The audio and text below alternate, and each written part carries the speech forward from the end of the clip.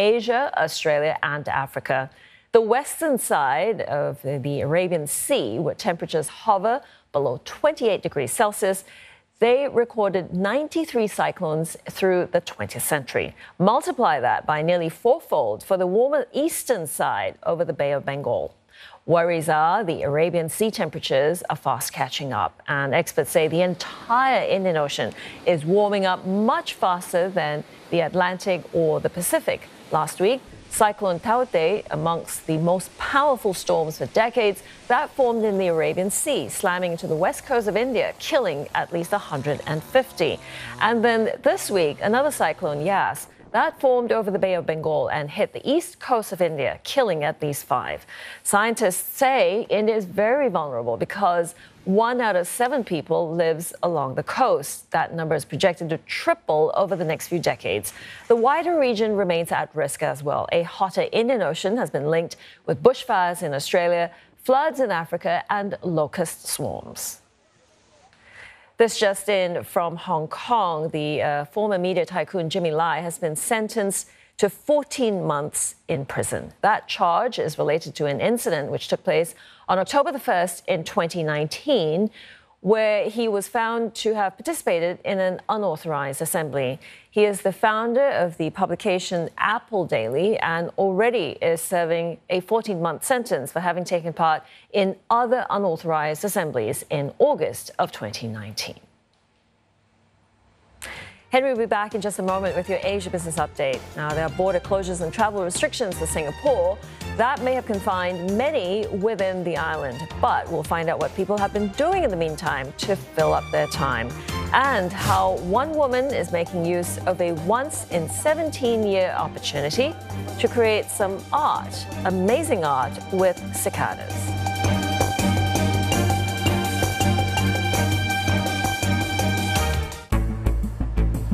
I'm getting my COVID-19 vaccine. Breathe in, breathe out, breathe in. And documenting all my side effects. Bam, the soreness set in. But with cases of infection among those who are vaccinated, how protected am I? Now what we're seeing are actually mutants, which are quite different from the original strand. Talking Point, tonight, 9:30 p.m. on CNA.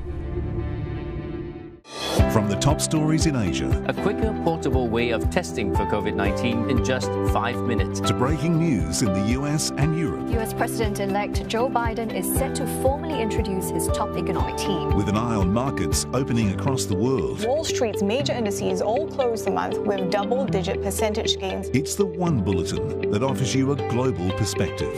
World Tonight, daily, on CNA.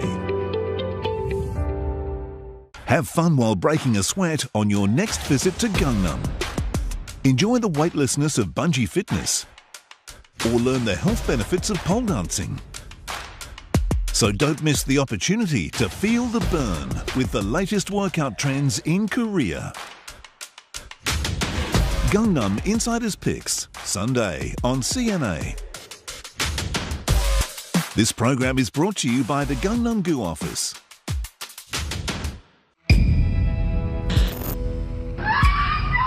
They treat me like a slave. तो एक के चलती हजारों आदमी भूखे मर जाते हैं। मैं तो सोचता था कि मैं कहीं मम्मी को मैं बहुत बोलता था, मम्मी मुझे एक कुछ अच्छा पॉइजन दे दो कि मैं मर जाऊं। Oh my God, they've been blasting the wrecks. A brand new season of Undercover Asia. This June, Asia's past, present and future comes together. Race to feed the world as scientists, farmers and entrepreneurs solve the impending food crisis.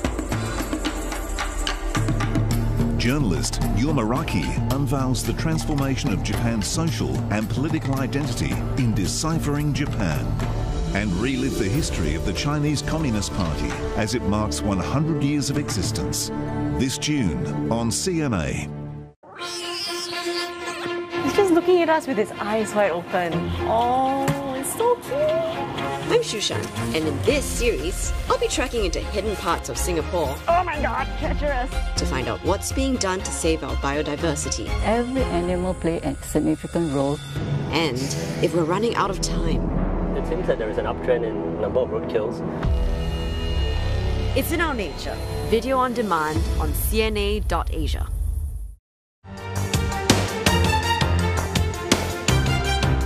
Welcome back in business. Now checking Asian markets at this moment. Markets in South Korea heading higher and poised to end the week on a positive note. The benchmark Kospi is now rising about 0.8% at this moment. And the Nikkei 225 also rising by around 2% at this moment. And cyclical stocks like steel and machinery makers are among the big gainers in Japan. And Tokyo Seikan and Hino Motors both are gaining more than 7% at this moment. Well, the Nikkei 225 may have been up, but figures out this morning showed the unemployment rate in Japan rose to 2.8% in April, higher than the 2.6% jobless rate in March. That also comes slightly worse than analysts' expectations. Economists say that the data reflects a current mismatch in the supply and demand for labor in the Japanese economy. And recent purchasing managers' data have been pointing to a tightening labor market. And latest jobs to applicants ratio was at 1.09, slightly lower from the previous months, and on the back of that labor market friction. And looking ahead, Japan is expected to post a higher jobless rate this month as the extension of virus emergency measures in Tokyo and Osaka weigh on jobs demand, particularly in the services sector. While checking in on other regional markets, Australia's ASX 200 climbing higher this moment. It's now up by 1%. And the benchmark looks set to record its best weekly performance since early April, mining stocks leading the way. In Singapore, the benchmark STI in positive territory is now up by around 0.7%. Investor sentiment lifted by the firmer closing on Wall Street overnight. Well, border closures and travel restrictions amid the pandemic have kept many Singaporeans within the confines of their tiny island nation for more than a year now. And many have picked up some form of recreation or hobby to help fill up their time. And others have used the opportunity to turn a passion into a profitable enterprise. Samsudin Ishak ended up having a lot of time on his hands after the COVID-19 pandemic hit. After the pandemic, we were out of job. The project stopped, so I was back to Singapore. My job is mostly outstation. So like a number of Singaporeans, he decided to pick up a new pursuit. I live here close to the sea. I think I find that kayaking is one of the hobby. And I'm a fishing enthusiastic guy, so that's where I started and look around for kayak. There's a couple of companies which even sell kayak and help you to maintain your kayak. The rising interest in kayaking has also translated to higher demand for related services in this sport.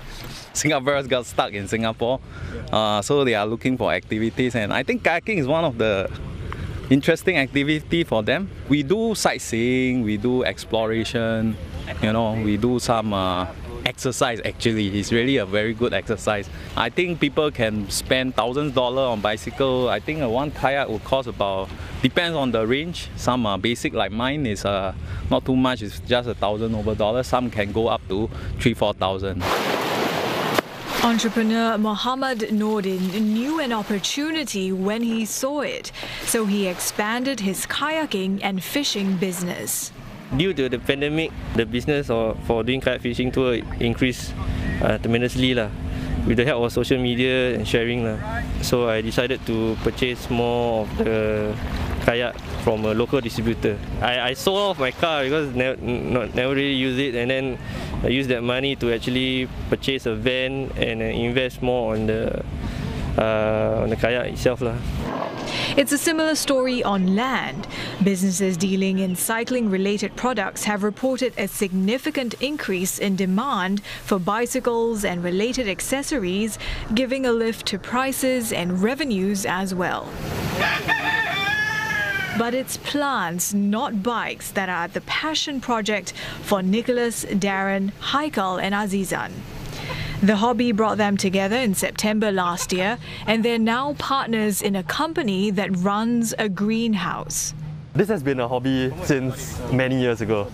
The plants look amazing, right? I mean, you look at the leaves, each new leaf comes out different. So you don't know what you're going to expect when the leaf